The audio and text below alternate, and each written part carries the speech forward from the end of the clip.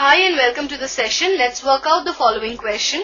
The question says solve the following differential equation, that is cos square x into dy by dx plus y is equal to tan x. Let us see the solution to this question. We have cos square x into dy by dx plus y is equal to tan x. Now dividing both the sides by cos square x, we get dy by dx plus secant square x into y is equal to tan x into secant square x.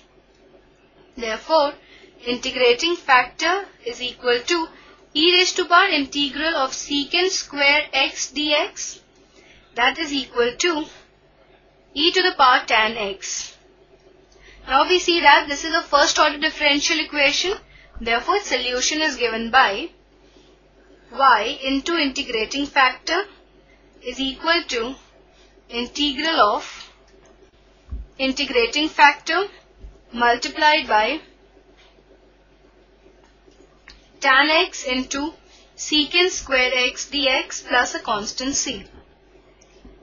This implies y into e raised to power tan x is equal to integral e raised to power tan x into tan x secant square x dx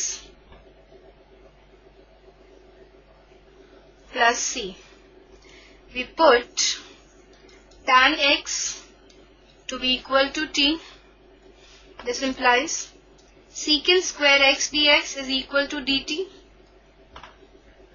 Therefore, y into e raised to power t is equal to integral t into e raised to power t dt plus the constant c. Now we integrate this by parts. So we have t into integral e raised to power t dt minus integral derivative with respect to t of t, that is 1 into integral e raised to power t dt into dt plus the constant c.